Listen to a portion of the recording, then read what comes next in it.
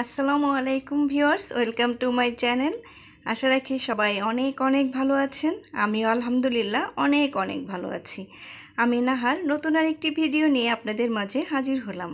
আজ আমি করে দেখাবো গরুর মাংসের মিল্লি। এর আগে আমি বলে নিচ্ছি, যেসব বন্ধুরা আমার চ্যানেলটি ইতিমধ্যে সাবস্ক্রাইব করেছেন তাদেরকে অসংখ্য অসংখ্য ভালোবাসা, আর যারা এখনও করেননি তাদের প্রতি অনুরোধ রইল, প্লিজ আমার চ্যানেলটি সাবস্ক্রাইব করুন এবং পাশে থাকা বেল আইকনে ক্লিক করুন যেন আমার নিয়মিত ভিডিওর নোটিফিকেশনগুলো পেয়ে যান সবার আগে।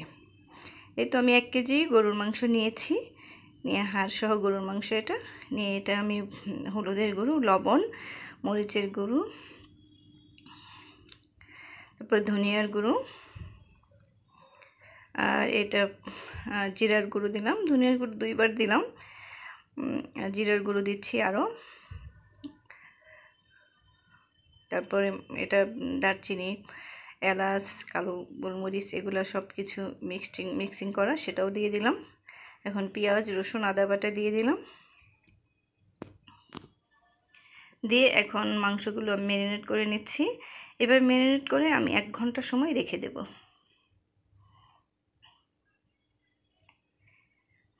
এখন 1 ঘন্টা পর আমি রান্না করতে এসেছি। প্রথমে চুলায় আমি তেল দিয়ে দিলাম। তেলটা গরম হয়ে এলে এখানে আমি তেজপাতা, পেঁয়াজের কুচি এগুলো দিয়ে দিচ্ছি। এটা আমি এখন অল্প পেঁয়াজ অল্প তেলেই করব, কারণ এটা আরেকবার ভাগার দিতে হবে লাস্টে। এটা একটু হালকা ব্রাউন কালার হয়ে এলে আমি এখানে মাংসগুলো দিয়ে দিব।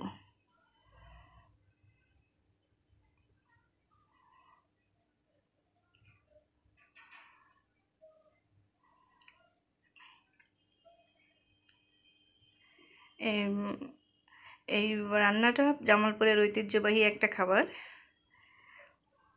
অনেক টেস্টি হয়, ডিফারেন্ট একটা রেসিপি গরুর মাংসের।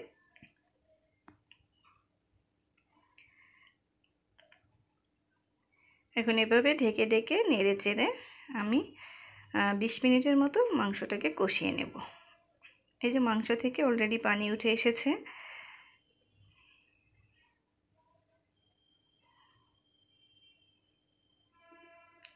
মানে কোনো রকমের পানি ছাড়াই 20 মিনিটের মতো মিডিয়াম আঁচে আমি মাংসটা কষিয়ে নেব। তারপর 20 মিনিট পর আমি অল্প পানি দেব, দিয়ে এভাবে আবার 10 মিনিট কষিয়ে নেব। এভাবে হবে কি, মাংসটা অনেকটা সিদ্ধ হয়ে যাবে আর কি কষানোর মধ্যেই। একটু পানি দিয়ে দিলাম, কারণ মশলাগুলো পুড়ে গেলে মাংসের স্বাদটা নষ্ট হয়ে যাবে, ওই জন্য।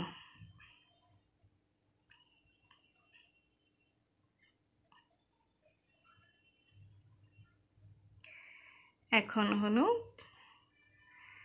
এই সেই চালের গুঁড়া আমি পানি দিয়ে গুলে নেব।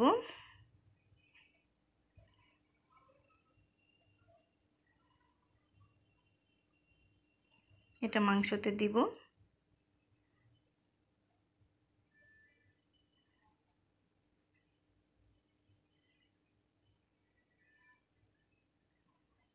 ঠিক এইভাবে এতটুকু পাতলা করে এটাকে গুলে নিতে হবে। তারপর আমি কষানো হয়ে গেলে আমি আবার পানি দিয়ে দিয়েছিলাম মাংসতে। এই মাংসটা রান্না করতে একটু বেশি পরিমাণেই পানি দিতে হয়, কারণ এই চালের গুঁড়াটা যাবে, গেলে তো ঘন হয়ে যাবে ঝোলটা। এই তো আমি সেই চালের গুঁড়া, গুলে রাখা চালের গুঁড়াগুলো এখন মাংসতে ঢেলে দিলাম। ঢেলে দিয়ে ভালোভাবে নেড়ে নিতে হবে, যেন চালের গুঁড়াগুলো জমাট বেঁধে না যায়। আর আঁচটা মিডিয়াম রাখতে হবে। এই তো এরকম হয়ে এসেছে। এখন আমি এটাকে ভাগার দিব। একটু নেড়ে চেড়ে নিতে হবে, কারণ এই অবস্থায় এলে পুরো মানে নিচে ধরে যাওয়ার সম্ভাবনা থাকে, তাই আঁচটা একটু কমিয়ে দিয়ে বারবার নেড়ে নিতে হবে। তো এখন আমি আরেকটা চুলোতে ভাগারটা রেডি করে নিচ্ছি। এই তো কড়াইতে তেল দিয়ে দিলাম। এখানে সেই যথারীতি আবার তেলটা গরম হয়ে এলে তেজপাতা আর পেঁয়াজ দিয়ে দিলাম। এখন দারচিনি দিয়ে দিলাম 3 টুকরো। একটু ভাজা হয়ে এলে তারপর আমি জিরার গুঁড়ো দিয়ে দেব।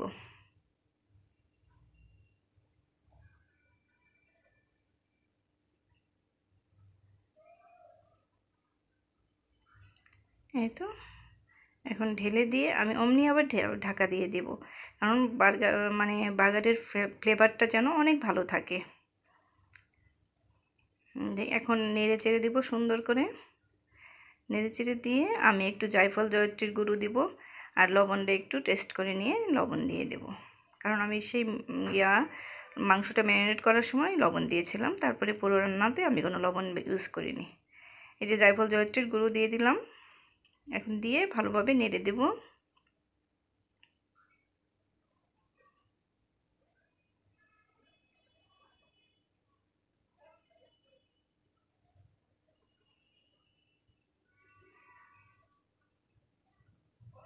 এখন লবণ দিয়ে দিচ্ছি,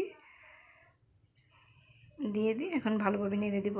আর প্রিয় দর্শক, আমি আরেকটা কথা আপনাদেরকে বলে দিচ্ছি, এখানে এই মানে এটা যে যতটুকু ঘন করতে চান আর পাতলা করতে চান সেটা আপনাদের পছন্দ মতো করে নিতে পারেন। আমার পার্সোনাল এভাবে মানে এতটুকু ঘন খেতেই ভালো লাগে, তাই আমি এতটুকু ঘন করেছি। তার মানে যে এভাবেই রাখতে হবে সেটা না, কেউ পাতলা করতে চাইলে পাতলা করতে পারেন।